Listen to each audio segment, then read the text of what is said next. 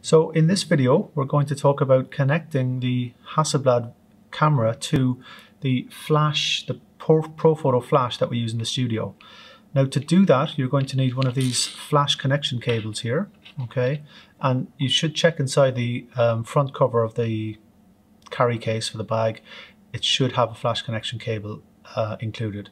If it doesn't, just come and see us in the office, P205, and we'll find a cable for you.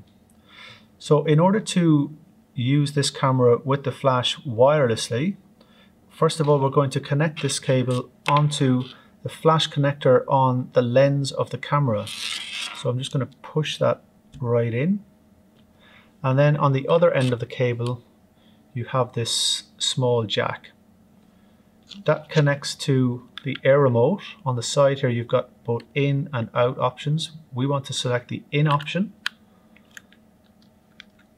And then when I turn my air remote on, I've got my channels and my groups like you would have looked at. So I've got 1 and C, so channel 1 and group C selected on this air remote.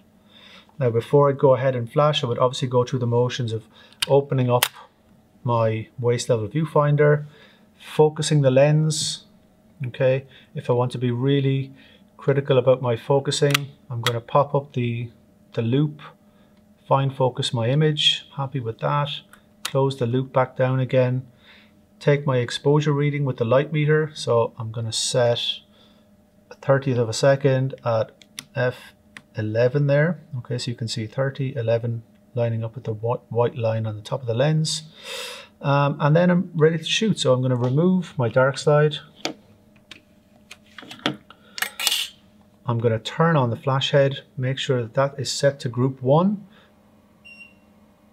and also group C. And now I can take the picture here, pull the shutter, the flash goes off, and it's all done wirelessly. Okay, so all that's left for me to do there is wind on, put the dark side back in,